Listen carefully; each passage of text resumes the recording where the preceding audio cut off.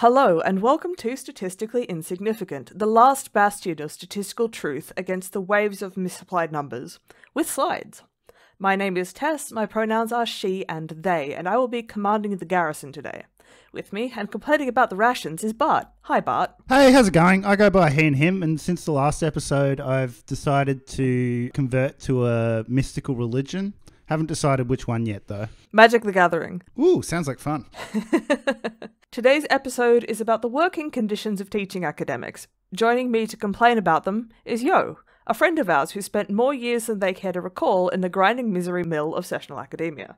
How's it going, Yo? Hello, pretty good. So I mentioned in the p-hacking episode that teaching academics get their own sort of ruthless exploitation, which is distinct from what happens with research in the publishing industry. I think that the left overall should pay more attention to this for a few reasons. First off, academics are workers, despite the image that some have of us, and teaching academics are really at the forefront of casualizing of professional jobs among those workers. Let's have a look at what that means. These plots show the percentage and number of full-time equivalent casual teaching staff.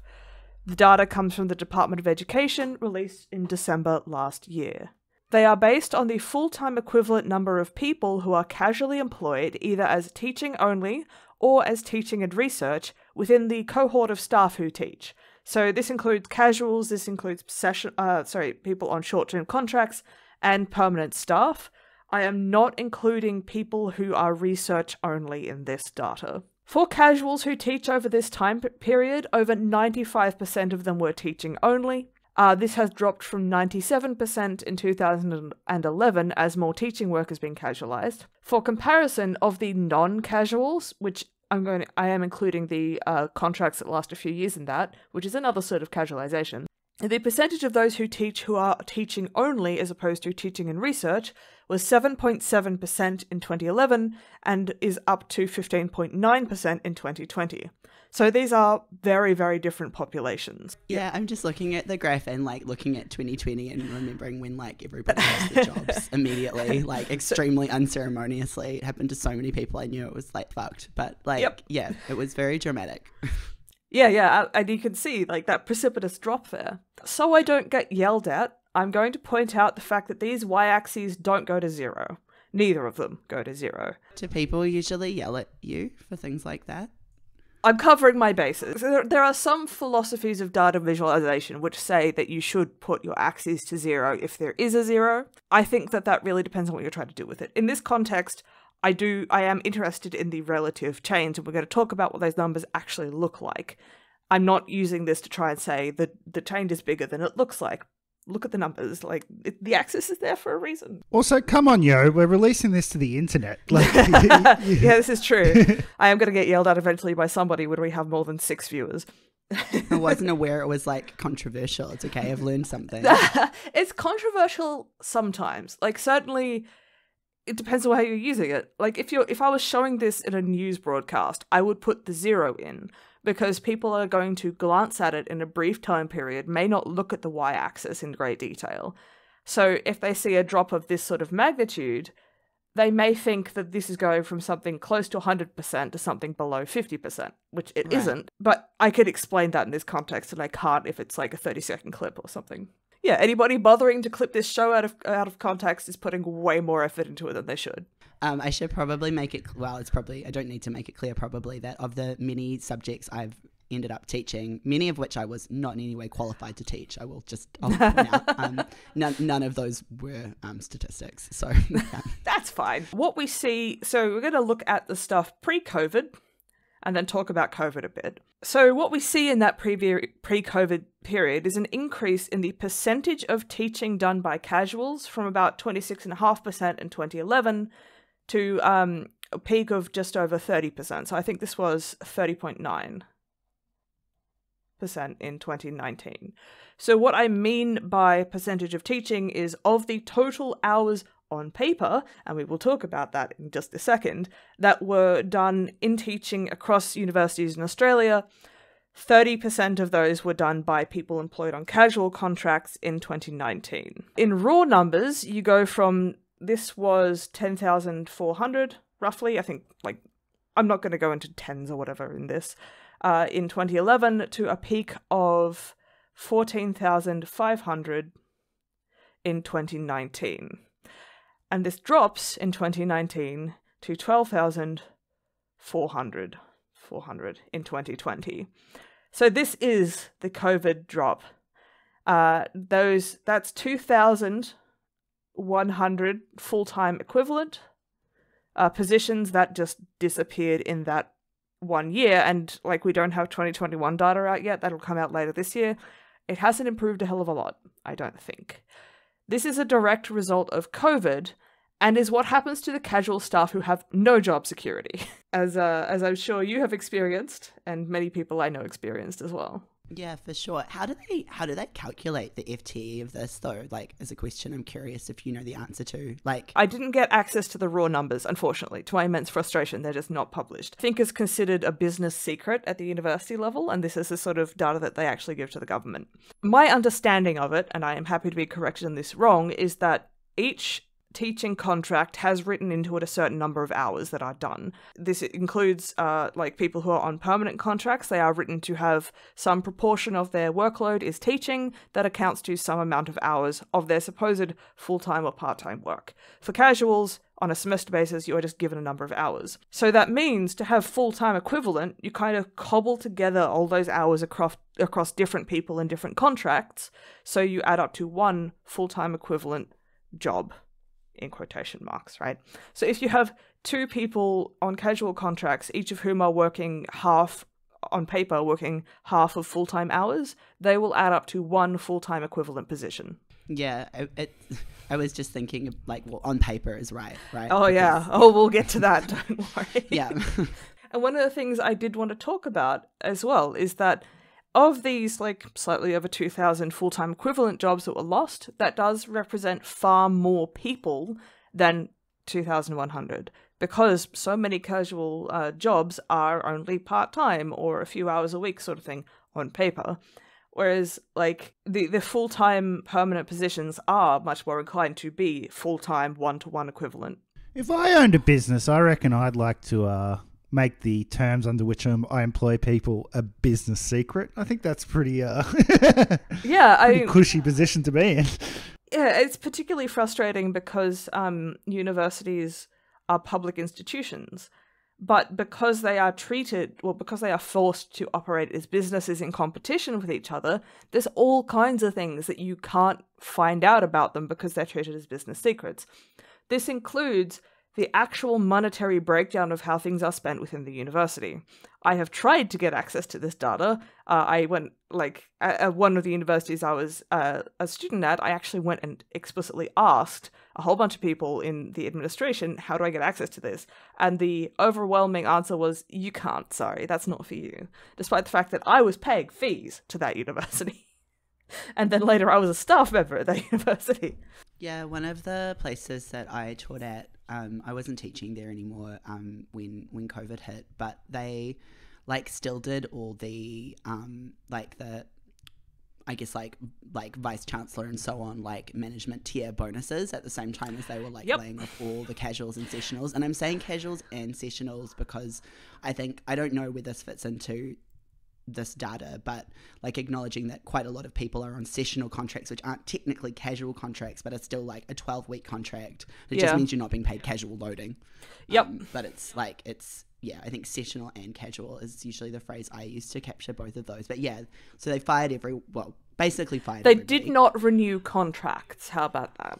Yeah, they did not renew contracts, and they also, but then at this particular institution, which I will not name, they still did all these massive bonuses, and I think they still did a really major property purchase for the chancellor to live in or something like that. Was which they didn't release the details of, but I mean you can figure out how much property is worth pretty easily. So and that too is a business secret, incidentally. How much the VCs get paid is published.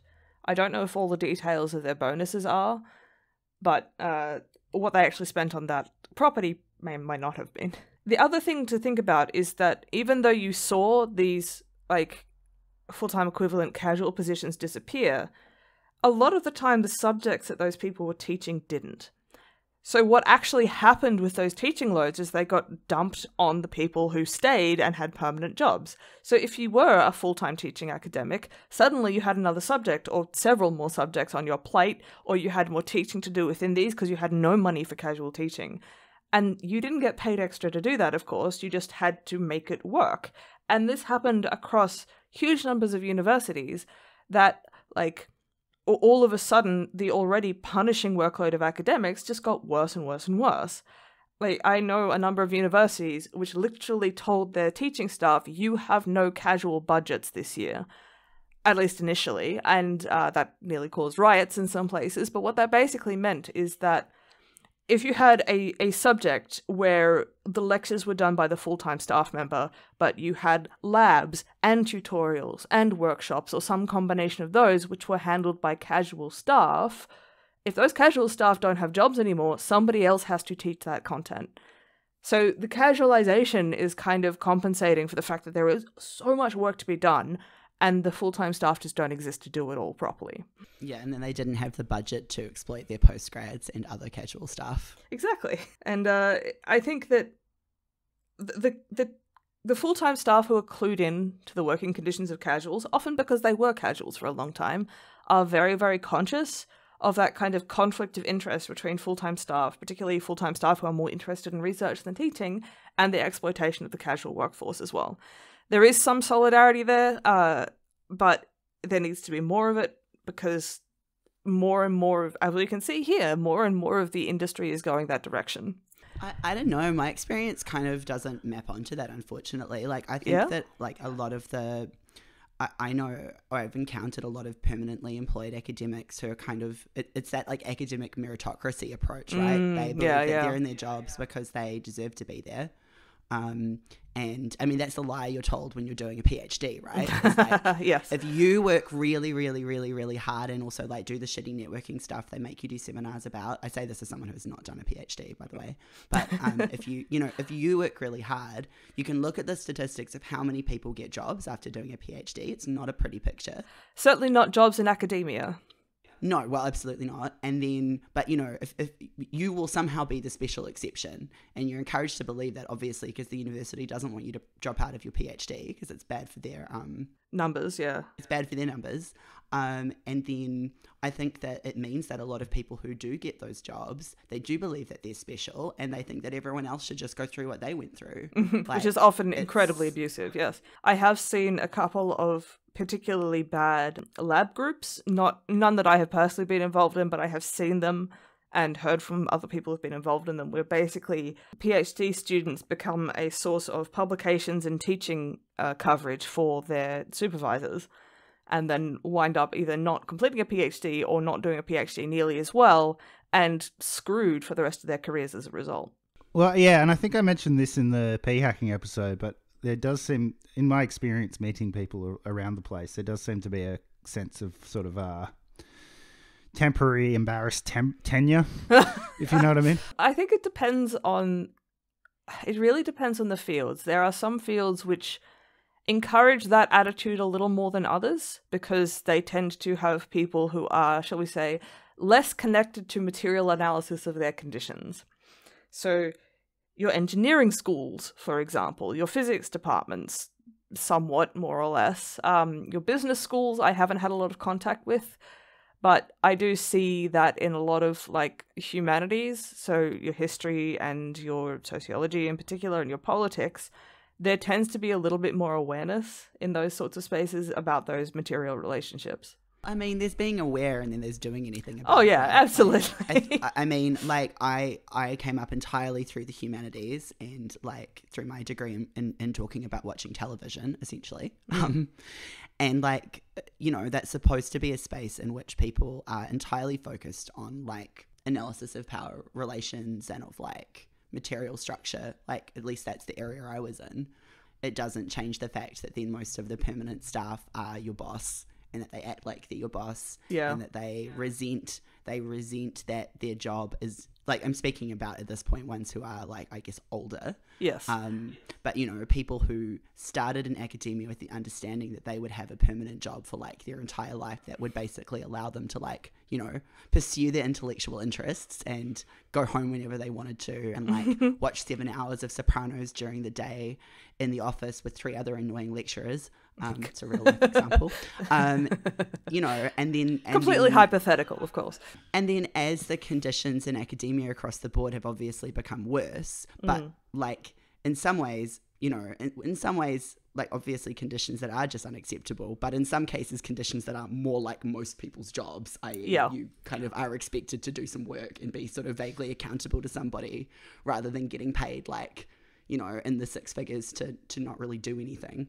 I don't know. I feel like, a lot of those people are, one, they are essentially your employer as a casual staff member, even though the university is the employer, but they are your boss. And yeah, two, they resent their jobs getting harder, and they genuinely benefit from the exploitation. Like they're protecting their class position when they're exploiting the labor of casuals and sessionals. So I don't know. I've got a pretty bleak outlook on that. But no, really? Yeah. One of the things that I think comes into play with that transition is, as we talked about in the p-hacking episode, the explosion of publications.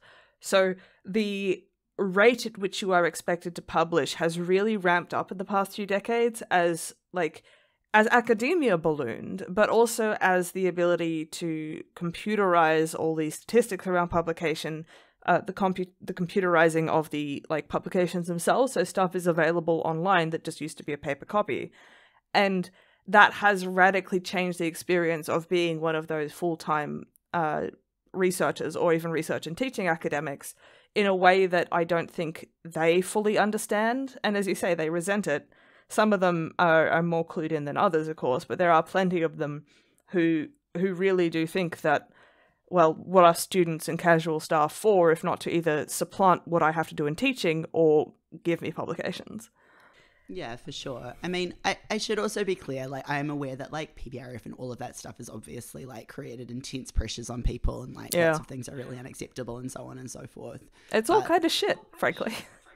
Yeah, it is all kind of shit, but I think that, like, that's where all, like, one of the reasons why, like, successful organising around, like, casual teaching conditions in this country and also in New Zealand, like, have taken so long to get any kind of momentum. It's because academics who are unionised, like permanent teaching and research academics, have, like, obviously have usually been a much larger membership of, you know, much larger proportion of the membership than casual staff, because the union was offering nothing to casual staff, and have actually, like, often actively blocked organising efforts. Yep. No, I completely understand. And, like, I am a member of the union, but I think that it is rather lackluster what is provided as support to casuals. Because, like, it's not... It should be in their interest to better support casuals, but the establishment within the union doesn't see it that way. But, like, if the conditions were better for like casuals and, like, including people who are research assistants in that, then, like, also a lot of people would have to write their own research papers, which would be quite a big problem for some people, I suspect. Yeah, they wouldn't so easily be able to demand that their name gets put on other papers.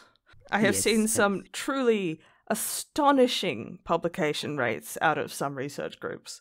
Like, physically impossible. It's obvious that they just demand that their name goes on every paper that comes out of the research group, and they have a large research group. Cool. Yeah, it's great. So the second thing I wanted to talk about is that hours on paper idea. In teaching, in casual teaching in particular, we're an example of where measuring how much time people actually work, as opposed to what's written down in a contract, goes extremely awry. Workers in this area really wind up donating shitloads of time to their employers.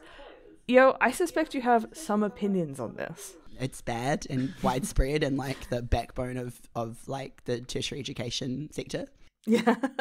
So can you tell me a bit about your experience of that? Yeah, I mean, that's a good summary of my entire experience of casual and sessional teaching. I don't know. I don't really know where to start with it, right? Because it's, like, it's just kind of accepted by so many people, by so many casuals as, like, the reality of the work. Like, everybody knows that you're getting, you know, like let's talk about marking, for example. Oh, yes. you're often getting paid on some kind of formula.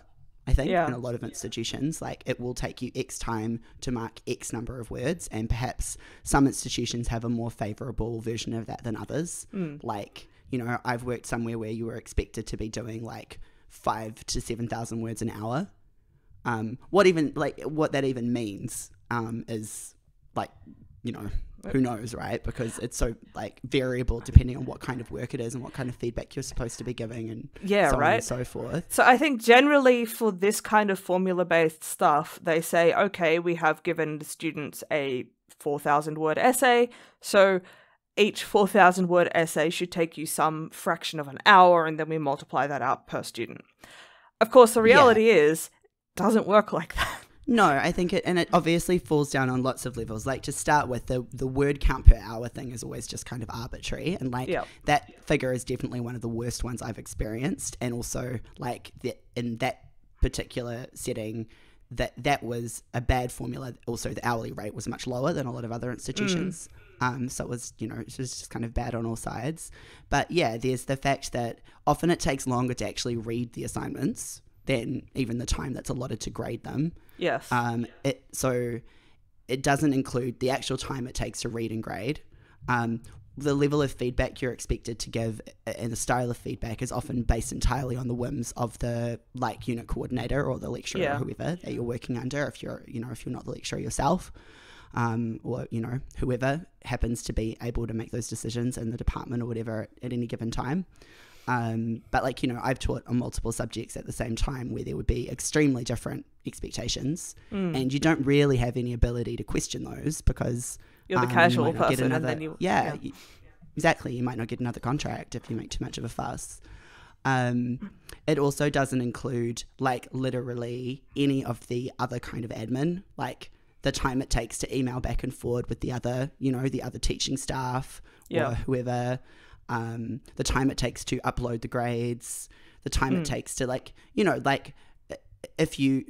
any kind of stuff that if you were working in a way where you physically went into an office and clocked in and you would do your work, and if your work includes needing to get up to walk over to the other side of the room to get something, you know what I mean? That's included. None of that's included. No breaks are included, I don't think, ever in these formulas. If you took breaks, then I don't know how it would work. Usually you're not really being given anywhere to do this work as well, right? This is even pre-COVID, obviously that's, everyone's working from home now except the people who get dragged back into their offices because the head of school decides that it's time. Exactly. But even with marking before COVID, I think most people would have been doing most marking at home or late into the night in an office if there was one that you were given access to. So I mean, and also you're often using your own computer and all of that stuff, right? Oh yeah. I don't think I've ever been offered a computer by university for a teaching job. Oh, of course not. I feel like it's special when they give you an email login before the class, the first week of class starts, or agree to let you have library access between semesters. God forbid you would download an article that's relevant to your teaching on university resources in the mid-trimester break. Oh, and of course the thing where you don't get paid in the mid-semester break. That's a fun one. Yeah, you're only ever paid for the actual, basically it's accounted for face-to-face hours. But if we were looking at things other than marking, I think obviously formulas for teaching prep time, often people will look at the hourly rate. Yeah, people will look right at the hourly rate for teaching, for the actual teaching hours and think that looks really good. But of course it doesn't actually break down into anything good. And then also just, I mean, this is a whole other conversation, but just the immense level of pastoral care that students require and that the university doesn't provide in any other way, really. So it's provided usually by not teaching just sessional staff, and casual staff, but I think in particular tutors, particularly casual tutors. If they're good, yes. There are a lot of tutors who, let's say, do not perform that role because they don't feel it is their role, not unjustifiably, but also, or they are just not capable of it. Well, yeah, and I mean, that's often kind of shit, but I mean, at the same time, I often wish that I'd been one of those people, to be honest. Because, no, I get it. It would be nice to be less exploited. Yeah, but I mean, and that's the thing, right, is that ultimately this all becomes an experience of like self-exploitation, which I think is a stupid term that doesn't mean anything because I don't think you can really exploit yourself. But like, well, it is. I would call it instead begrudgingly buying into the exploitation that is foisted upon you, which is not quite so snappy, of course. There is a certain level of stuff that has to be done for the subjects to run, for the people to function within those subjects as students. A lot of people teaching are doing it because they genuinely care about teaching and they care about students. So of course you're going to do those things. Like, of course, if somebody needs support, you're going to provide it. Yes. Like, sometimes there's a pressure to do that that's named, but often that pressure isn't actually named. So it's not even recognized as part of your job, but we all understand it as part of our jobs, right? So yeah, I mean, all of us have been students and we have or have not had that support available to us, and you feel it. Like, yeah, I have needed a shitload of support over the course of my many degrees. And when it's not there, you do fall through the cracks. And I have seen it happen to people that I know. And even as a student, you try to provide like that kind of institutional knowledge to the people you know when they are not supported by their teachers. For sure. And I mean, I think that's the other part of it is often that like as a like sessional or casual staff member in that situation, often as well as support, you're providing advocacy. You're actually advocating for the student either openly or covertly. Like, it's, yeah. And I think those are the people who end up staying in the work for a really, really long time. I mean, it is, in many respects, that aspect of it is just as, to be able to provide that help is quite fulfilling. But in the same way that, like, other forms of care work are exploited because the excuse is, oh, well, you get to feel good while you're doing it, and that should compensate for the fact that you can't afford rent. It's exactly the same in teaching. As an exercise, I actually sat down and estimated what I'm doing for a stat subject that I run compared to what I'm being paid for. So let's walk through that unhappy calculation.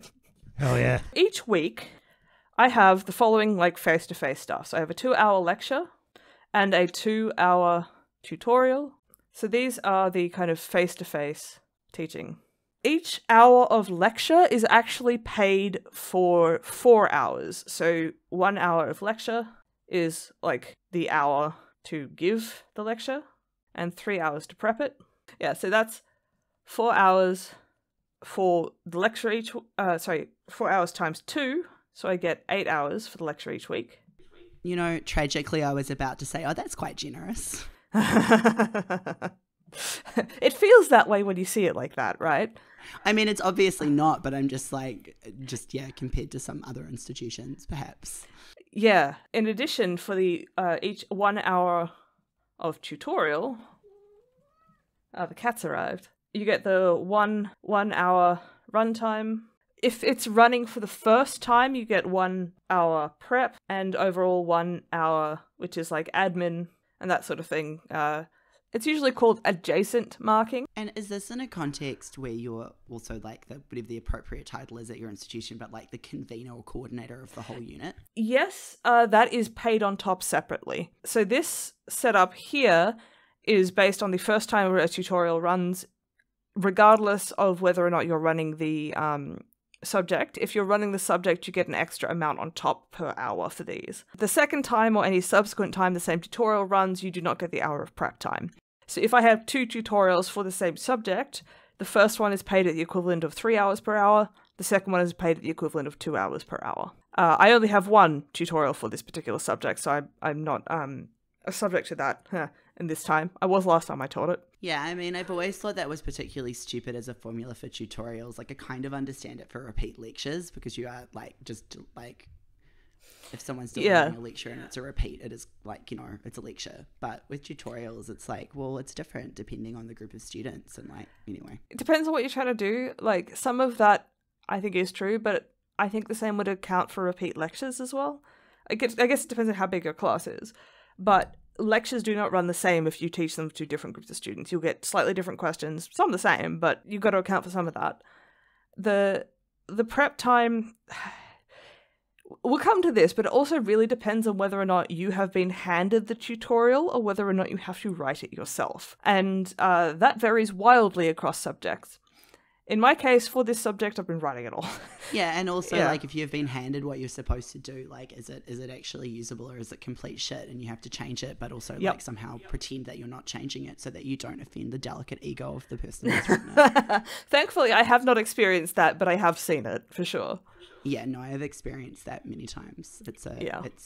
a fun one. I mean, like this is so much of my experience of casual and sessional teaching is like just the negotiation of The ego of whoever's running it. yeah, and having to do a lot of stuff extremely covertly, and having to make people feel that you are doing, I guess it's like, yeah, trying to say no to things as much as you can while while still creating an atmosphere of yes from the perspective of the person who's hearing it, which is exactly the same skill set that I got from sex work, by the way, so it was very convenient. But yeah, I just want to interject on one thing that we haven't talked about to maybe just have floating in the background here, which is also class sizes. Yes. Because when I was an undergrad, which is always a worrying start to a sentence, which was quite a long time ago. It's like, I don't know, 15 years ago or something. I don't know. Like, you know, it was not uncommon to be in tutorials where like it was considered a bit of a large tutorial if there were more than like 12 students. Like that was quite big. Whereas like across the like both kind of traditional university sector and also the sort of weird private tertiary sector that I've taught in as well, it's like I've had classes like tutorials, not lectures, not seminars, like tutorials, where there are like up to like between 35 and 40 students. Far out. That's not a tutorial anymore. Yeah. Like, and then also it's the other thing I wanted to throw in is we're talking about teaching and we're calling it teaching, which is correct because that's what it is. But a lot of the time when people talk about tutoring specifically, there is this idea that as a tutor, you're not actually teaching. Like you're just facilitating discussion, as if just facilitating discussion is some kind of like... Lesser well, thing as if anyway. Well, yeah, as if that's somehow like less effort or more lowly or like as if that isn't part of good teaching practice anyway. But Yeah. I think that's the other kind of fantasy because I think so much of, I don't know, I don't feel as confident making this claim about Australia, but certainly in New Zealand, and I imagine it's probably the same here, generally, but like I think a lot of the ideology that's kind of driven a lot of this, or at least the like myth that's told to everybody, is that you know, that like tutoring, and I'm talking about tutoring rather than lecturing, specifically, like that tutoring is something that you kind of just do to sort of top up your scholarship or something. Like it's not actually anybody's income. It's not their main thing they're surviving on. Like I think everyone knows that's not the case now, but I think that's still that weird underlying idea. It's kind of like how people's, you know, like how Uber says that nobody, you know, Nobody's like actually Uber is an a way to employee, make some yeah. extra cash and it's not actually anybody's main income. It's just like a top up and it's fun and flexible or something. Yeah, so that varies hugely across countries and it varies a lot across subjects as well. So and fields. So what you need to teach, what you need as background knowledge to teach something is hugely variable, I think. And like for a lot of grad students, so your PhD students, master students, even honors students, because I was teaching tutorials as an honors student as well, it is a way to top up your scholarship because the scholarship is below minimum wage if you actually do the hours, like full-time research. And also it's basically a relatively, for most of the people in these jobs, it is a smaller portion of the time. So if you are doing your full-time research or honors or whatever, you're not going to, theoretically anyway, not going to be spending 40 hours a week doing teaching. And most supervisors that I have, research supervisors that I have encountered, are willing to back their student up and not having to do 40 hours a week per working in Australia. The US is an entirely different environment because almost all of their casual teaching is done by grad students. They are not paid on top of their scholarships to do it. It is just an expected part of that scholarship that you will do some amount of teaching. and you get really, really screwed over there. Like casualization in Australia is bad. Casualization in New Zealand is bad. In the US, it is 10 times worse, as things tend to be, right? For the people for whom this is most of their income, they tend to be the sessional staff rather than the casual staff, or on the short-term contracts, if they can get them anyway. That is an increasing amount of the subject coordinators. So what you typically get with a split there, and this is anecdotal in the sense that I have not seen the firm numbers to back this up, it's just what I know from being in the industry and being exposed to this. Most of your casual lecturing positions are not grad students. These are the people who have graduated. They either have PhDs or typically some sort of higher degree. They are running the subjects and doing the lecturing. Your tutors, your lab demonstrators, these are either postgrads or honours. So there is that split. And casual lecturing up here gets a better rate. And as I said, being the subject coordinator gets you a better tutorial rate as well, in general. There are some universities where the split is between, do you have a PhD already or you don't? So if you have a PhD, you get better pay rates. If you don't have a PhD, you get a lower pay.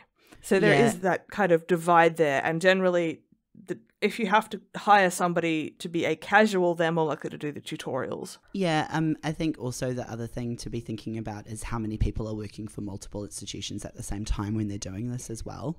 Yep. Because you might be doing it not as a postgraduate student. Like you might be a postgraduate student. Well, in another that's the situation I'm in, actually. So I'm running this subject at the university where I'm not a student. But like for me, my highest qualification is an honours degree. I moved to Australia to do a master's degree and then I just never did it. And I don't really have any intention of doing that now. No, that's fair. But like I guess that kind of, it was interesting as I still continued in sessional teaching because particularly by the end, at a point where I was doing like unit coordination and lecturing and stuff, which I just kind of fell into. You know how it is, like you get one contract and then you get another contract and so on and so I am forth. coordinating this subject and my highest degree is honours as well. Yeah, well, exactly. But like what I also experienced was like being viewed like, yeah, I don't know. This is almost like a whole other conversation, but like the kind of like internal, like weird internal classism. Between people who have PhDs and people who don't. Yeah, but people Absolutely. who are all still having the same, like everybody's still a shittily employed casual or sessional staff member. Like, yeah. But because I was doing this at a non-prestigious institution, I have an honours degree, and I was talking to people. Like attempting to organise with, you know, like going to union meetings with people who were at like, you know... Group of 8, yeah. Exactly. So for people who aren't in the know, if you will, Group of 8 is like basically the 8 most prestigious universities in Australia. Yeah, well, I mean, I didn't teach at any of these, so I don't mind saying I'm talking about people at like Melbourne Uni and like Monash and those kinds of institutions who were... To be fair, we're being paid better than I was, but we're still like on shitty short-term contracts and being treated like shit. Yeah. But would like kind of, immediately kind of... look down on you for it? Yeah. Yeah, it's really embarrassing. It's really shitty. I think this is what Bart was talking before almost, which I'm going to hand the microphone to Bart. Doing a PhD is so stupid, man. It's not what that isn't actually what I thought you were going to say, but I think it's true. Well, no, I certainly get it. I mean, I am doing one because I want to and because I have the support that enables me to do it in a way that's not punishing. Yeah, not all PhD students, etc. But yeah. Like I've certainly seen a lot of people who just have such a shit time of it and don't get the work out of it they thought they were going to work. Well, and a lot of people, I've seen stats on this in New Zealand. I don't remember them right now, but so many people don't finish PhDs. Yeah, it's like PhD completion rates are so low. But actually, what I was thinking of was what you were saying before about like temporarily embarrassed permanent academics is actually what I was meaning. Yeah, I know. I just thought I'd throw that in. No, it's also, both of those are true. And I have certainly seen of the people who spend like the rest of their lives basically casual teaching who don't have PhDs, they are typically very, very good teachers, but they are still looked down upon. They still don't get job opportunities that they are perfectly good to do in terms of their skill set, because there is that class divide between PhD and people who don't have PhD. So I'm going to wrangle us back to this particular computation just so we can get through it. But one of the things I am going to say is that I mentioned tutorial versus lab versus lecture earlier and workshop. So in a lot of institutions, there is a division between these three different forms of teaching. So as Yo has said, there is a split between tutorial and lecture. This is because lecture is like the delivery of content. Tutorial is usually you are there to facilitate discussion, help students work through problems, that sort of thing. But there is a further division between tutorial and lab is the typical one, where lab is you are in a laboratory, you're doing your chemistry, your bio, whatever, you're working with stuff. Lab demonstrating is typically not paid the same as tutorial. It's typically paid less. So where I have seen it done, tutorial has this 3-to-1 in the first one and 2-to-1 after that. Lab demonstrating is 1-to-1 or 2-to-1 at most. The equivalent in some other disciplines would be running film screenings and things like that, which I guess arguably is probably less work than running a lab, but all the same. Yeah. Well, so actually, sometimes people just don't get paid for those at all, actually. Great. But with lab work, there may be prep time that you need to do. You may need to review the experiments you're working with, look at data set, look at the equipment, make sure all the equipment is in place for you to do the lab, even if your lab tech is meant to be doing that. And the division between the professional staff, your lab techs, your admin support, that sort of thing, and the academic staff is a whole other discussion to have another time. I don't have this because I am just doing the tutorials, I'm not doing labs, but in a lot of your science subjects where you do have labs, as well as tutes, as well as everything else, your lab demonstrators are typically not paid the same rate as the tutors are. Even though I think they should at least get hazard pay, because the rate of accidents, physical health and safety accidents that happen in labs is sky high. I may have seen somebody get hit by an accidental flying texter or whiteboard marker or something, but I have never had to deal with somebody who's put a pipette through their hand because they've been doing something wrong in a lab or set something on fire and whatever else. I feel compelled to mention that I've actually thrown pens and whiteboard erasers at students' heads many times. What I meant was I used to gesture too enthusiastically and would accidentally launch objects at students. Yeah, I'm giving maybe more background to why I don't teach anymore. No, not really. With this stuff each week, let's put some more numbers down in terms of what I'm paid. So I get 12 times 8 hours for lectures. I get 12, because there's 12 weeks, times 6 hours for tutes. So that is 96 hours for lectures, 72 hours for tutes. I am paid an additional 18 hours for admin coordination. These are basically ION. Additional hours I get for the fact that I am running the subject. I managed to wrestle, I think it was 20 hours for rewriting my subject. And I had the last place I taught, they didn't pay you for doing that. Oh, this is one advantage of being one of the very, very rare stats teaching people, is that I can say, I want this time to rewrite the subject because it needs to be done. I have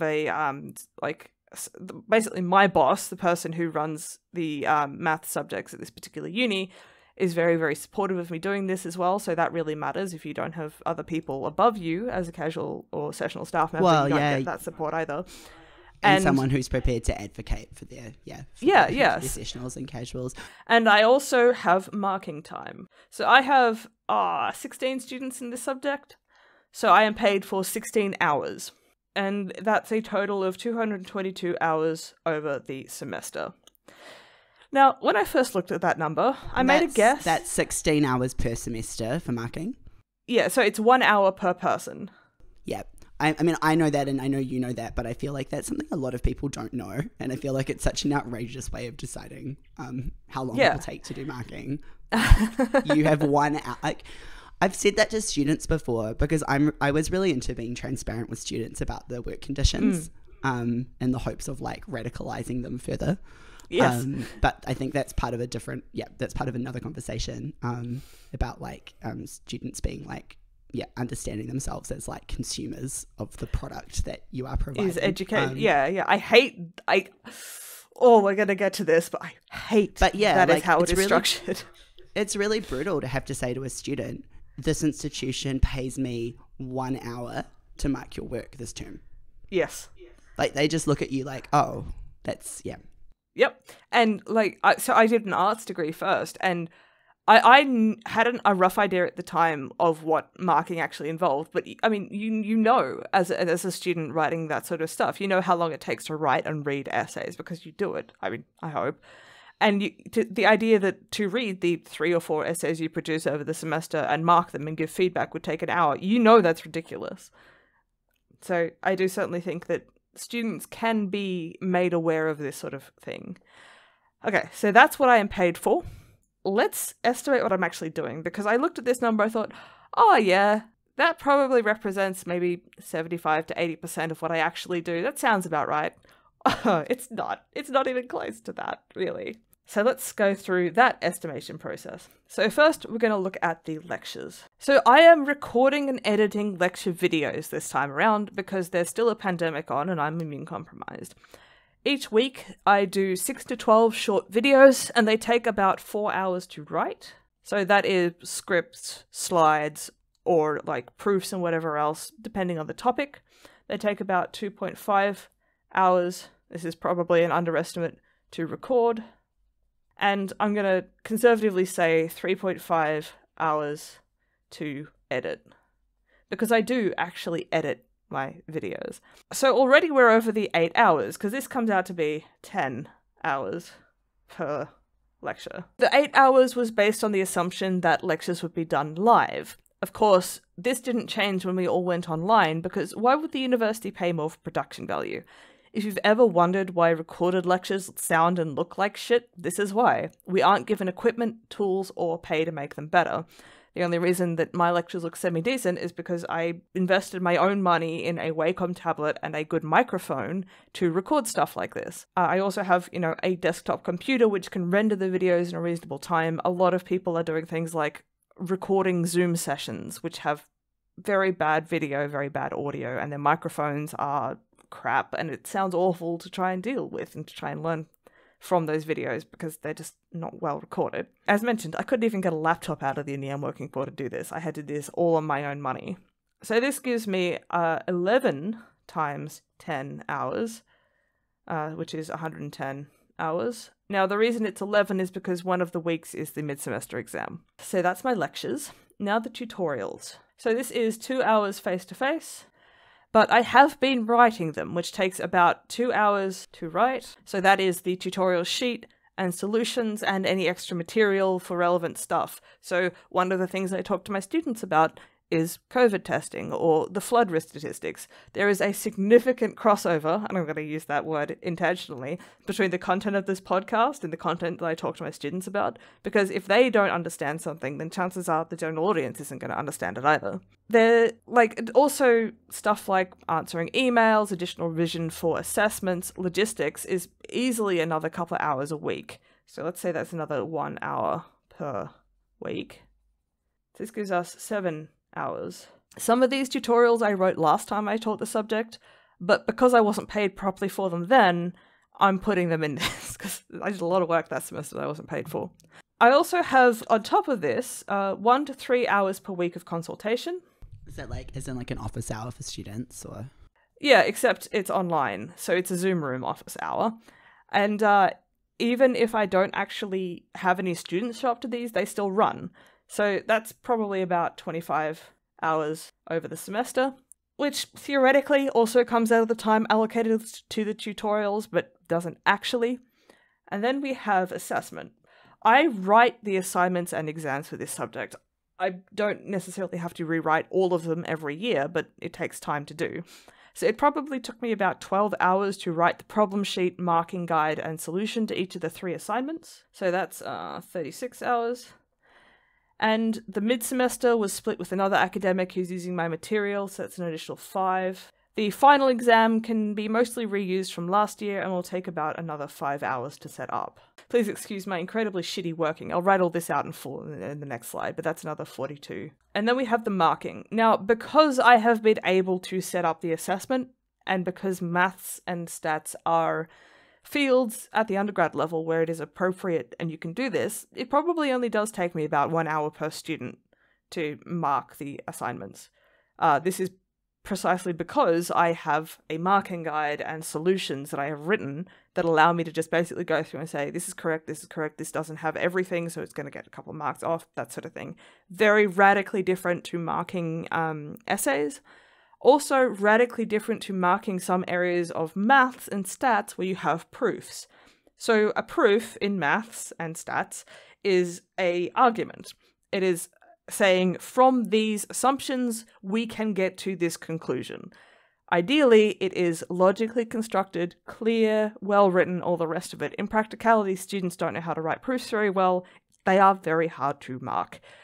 The amount of information that is condensed into a page of proof is just phenomenal. And I would say, in terms of how long it takes to read, a one-page proof probably takes me about as long to read as a 2,000-word essay. At this level of stats, I don't need to do that, but certainly in like second or third year or honours subjects, you would need to do that stuff, and the marking balloon. I think it's worth flagging here as well, like with essays, it takes a lot longer to mark a poorly written essay. Oh God, doesn't it just? Which isn't to say that a quote-unquote well-written essay is necessarily work that has like, you know, more interesting thinking, or like that the, you know, less well-written essay doesn't have a lot of interesting things going on in it. But like an essay that someone hasn't really had a time to like edit, or has, you know, they've clearly like written it, you know, like morning in the 3 hours before the deadline, which like, you know, I mean, obviously that's been part of like student life experience, you know, for time immemorial, let's say. Yeah, well, exactly, for as long as there have been students. But at the same time, I guess also like, I'm sure it's probably the same for you, Tess, but like the number of students that I had who like were working 40 hours a week. Yeah.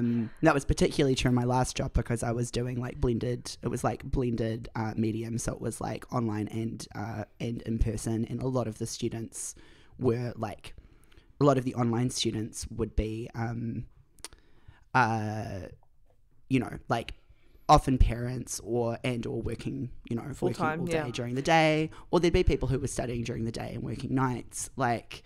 It's because you just don't have the support now to be a student that used to exist. No small part because the student cohort has radically changed, and you have a lot of people now who would not have been students 100 or so years ago, when it was basically the realm of the upper middle class, such as the middle class existed, and very much the upper class. So you would go to university and your parents would pay for you or whatever else, or even in like the 50s and 60s, the government would just pay you to be a student. Radical. Yeah, Imagine. University was free, like in New Zealand until I don't remember when. But I do distinctly remember, this is like secondhand, I spoke to the person who was reviewing this person's application to do a subject again. So this student had failed a subject twice. They had to, I think twice or three times, they had to apply to do it a third or fourth time because like the university just won't keep letting you fail a subject. And so they basically asked, so what is going to be different this time around? And the student said, I have quit 3 of my 5 jobs. And like, dear God, I mean, technically I have, let's call it 2 jobs. I teach more than one subject, but it's with the same institution. So we'll call that 1 job, and then my research. So that's 2 jobs, right?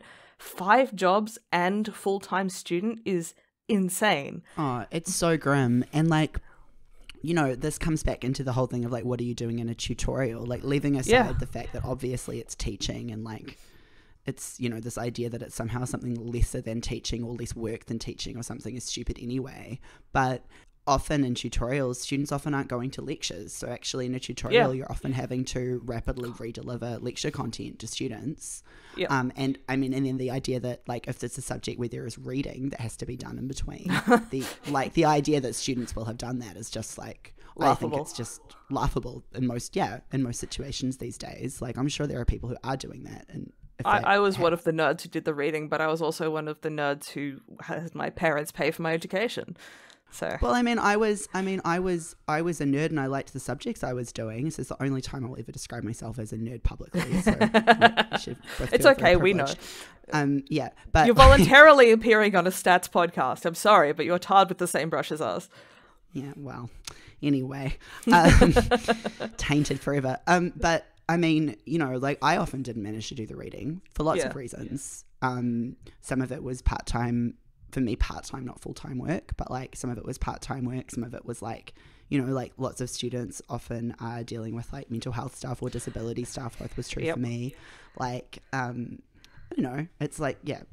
So I guess my point is that just the conditions are bad for everybody. Like the conditions are bad all over, and it then affects the work conditions that you have, which also affects what you're actually able to give back to students. Which, you know, it's just like this horrible feedback loop for which the university and capitalism is ultimately to blame. But well, one of the things that the union does get right, I just wish that they would expand who this applied to, is that like staff working conditions are student learning conditions. So all of this stuff, how we are underpaid, how we are not supported to put all the hours in that it actually takes, means that you get shit subjects, because the people who would otherwise give their all to make the subjects good aren't supported to do that.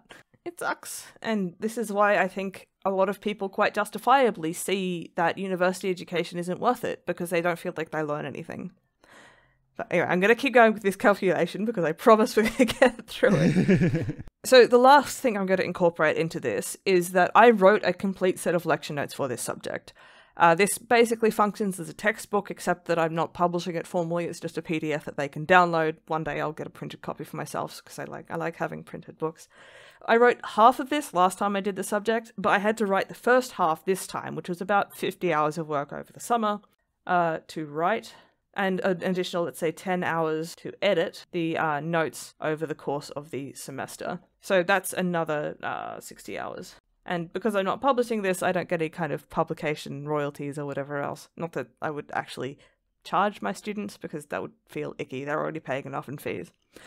So all up, what do we have? We have 110 hours for lectures, 84 for the tutorials and admin, 42 was assessment, 16 for marking, 25 for consultation, and I'll say the pastoral care comes into that, and 60 hours was notes, which gives us 337 hours, of which I am paid 222. So if I just say this is an amount of money that I am being paid, then I get paid for 65% of the hours that I actually do. So this is 222 on 337 times 100 to give us a percentage. That should be equals to, not, go in there, equals to. And I am effectively donating about 110 hours to university, but I can work out, based on my average rate of pay for all of this stuff, what my hourly rate is. So lectures and tutorials and marking are not paid the same rate. On average, I reckon I get about $50 an hour for that 222 hours. So for the work I'm actually paid, if I multiply $50 by that 65%, which becomes 0.65 as a proportion, what I get out is about $32.50. So that is my actual hourly rate, approximately, for the work that I'm doing to cover this subject.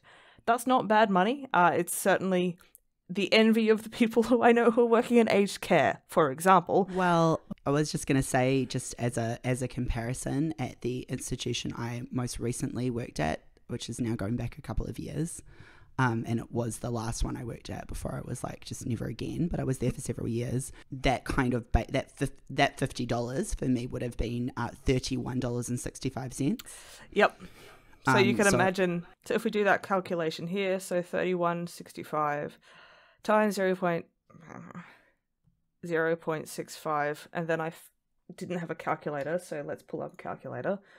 All right, 31.65 times 0.65.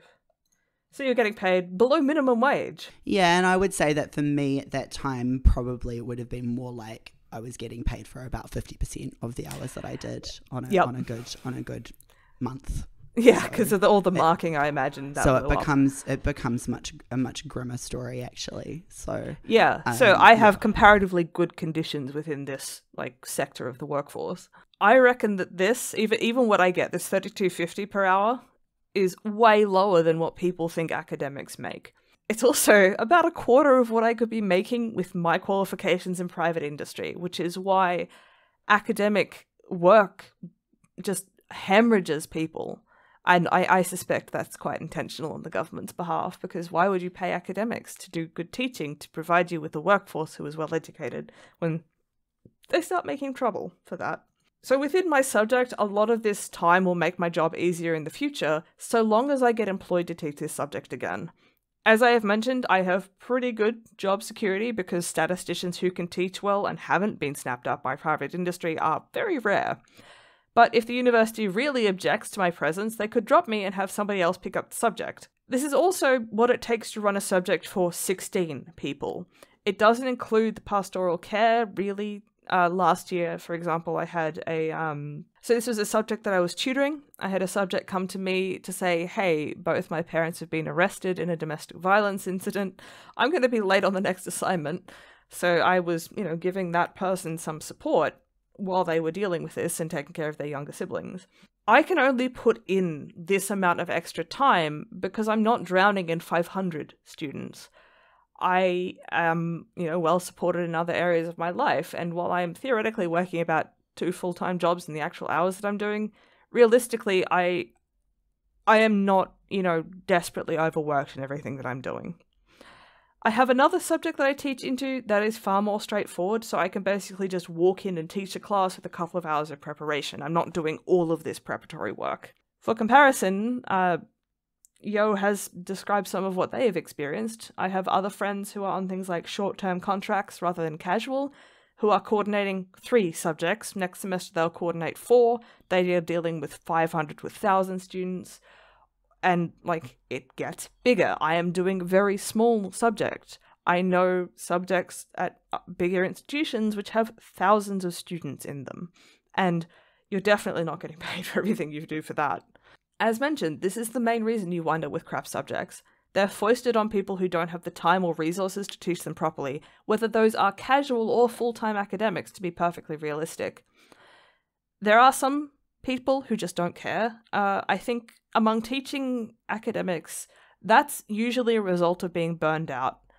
You do the best that you can for a long time, and then it just comes a point where you can't commit the time, energy, and emotional work to providing something that is a good subject to learn. I think it depends if people understand themselves as teachers, though, because if you look at, the kind of the generation of, or generations of permanently employed academics who are kind of now heading towards retirement, or should have already retired, but don't want to because it's pretty easy for them to job, and they still get paid really well.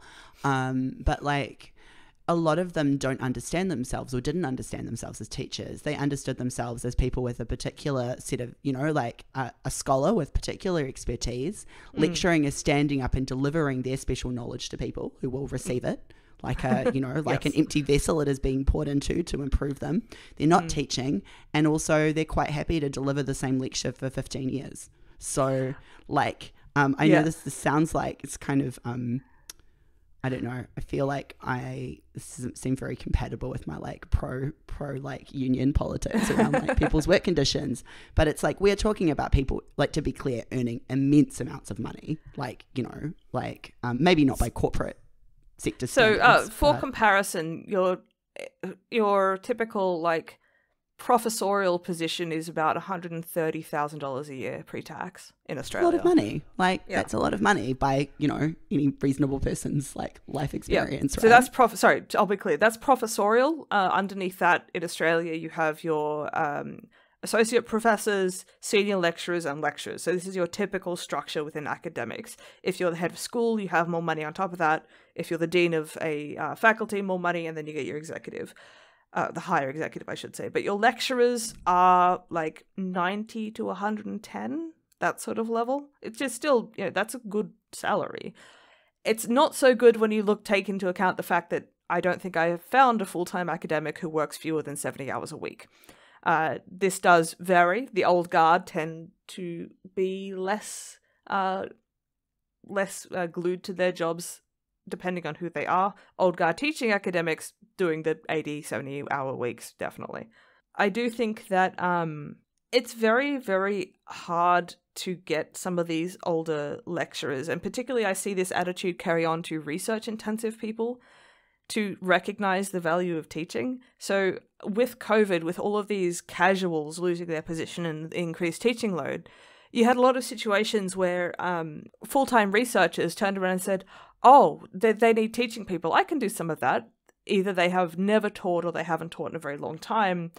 And in some circumstances, they become more of a burden than a help to the teaching staff because they don't know how to teach properly. And then you wind up managing them as well. So, and of course, managing their egos alongside that.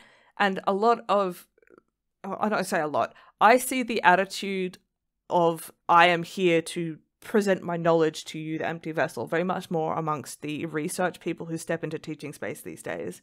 I think a lot of teaching academics, particularly teaching intensive academics, have learned otherwise because they kind of have to in order to actually teach at some point. For me in particular, like these teaching conditions, and also why I wanted to talk about this on the podcast, these really matter for statistics.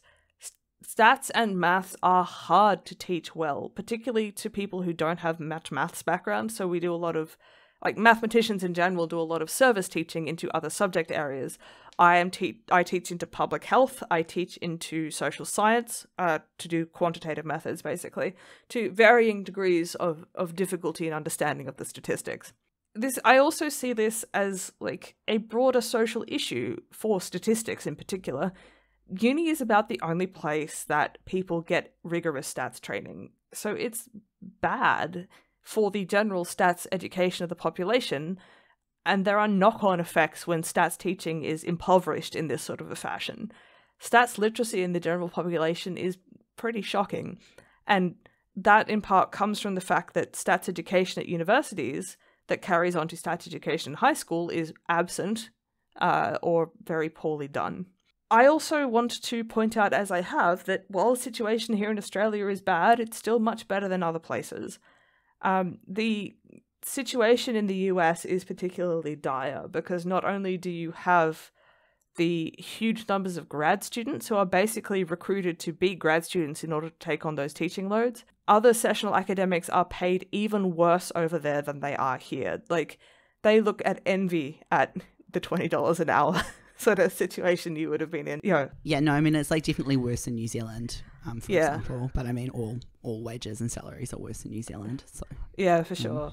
Like so many people, even people with PhDs, wind up below the poverty line doing this sort of work. This is something that the left could get a lot more traction on than I think they are, particularly among those on the left who kind of dismiss academics as these kind of like upper middle class people off doing their own thing. There's a missed opportunity there.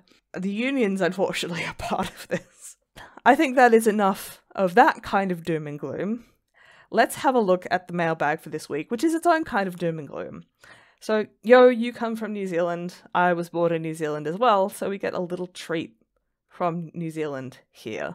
So this is a plot that has been sent to me by a few people, varying degrees of disbelief, particularly because this headline here, which for the audio-only people says, incomes have grown faster than costs since 2017.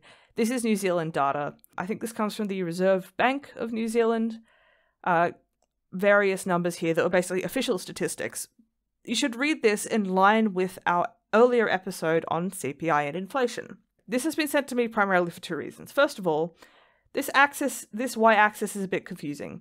So it starts at looks like 1.00 and goes up to 1.5, which it turns out to be in dollars up the top there. You could have put dollars in all of these, mate. Thank you. So what you should read this as is basically a measure of inflation. It's benchmarked to 2017. And how you read this is that these lines chart the comparative cost of things over time. So what was $1 in 2017 might be $1.10 in 2022, which is what the latest data is on this plot.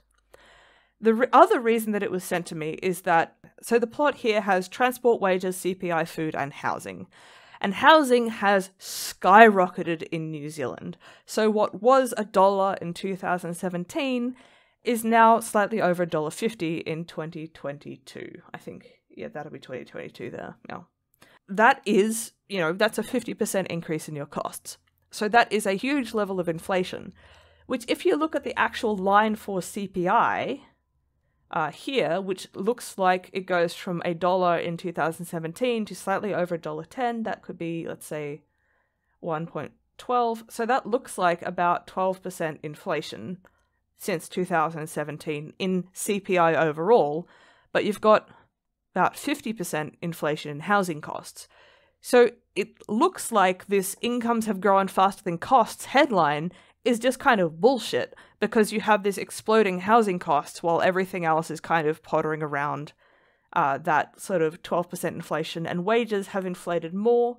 So it looks like the wages have come up to about maybe $17? Yeah, let's call it $1.17. So you've seen 17% growth in wages. CPI has seen 12% change over that time. I don't think this is as misleading as it first appears, precisely because the CPI, which is your Consumer Price Index measure of change over time, does take into account housing costs. See our episode on CPI for that. So I don't think it is entirely false to say that wages have grown faster than the Consumer Price Index in this time. However, whether wages are actually a good representation of what your average person on the street gets in terms of their salary, not always the case. As we discussed in our episode on CPI and inflation, your wages amounts includes people who are CEOs and all this sort of thing. All of your salaried executives whose salaries and bonuses have probably increased maybe 30-40% over that time. That's included in the wages. Meanwhile, your person whose minimum wage has not increased at all over the past 5 years, or has increased like maybe 10 cents on the dollar over that time, represents far less of that growth in wages than it actually looks like. So for them, the amount that they have to spend, their actual CPI, if you will, their actual costs, have probably increased faster than their wages, even if, at the official statistics level, it doesn't look like that. Well, yeah, and remembering that New Zealand doesn't have, like, an award system or anything like that either. Oh, really? So no. It doesn't have a minimum wage? It has minimum wage, but it doesn't have, like, industry-specific awards.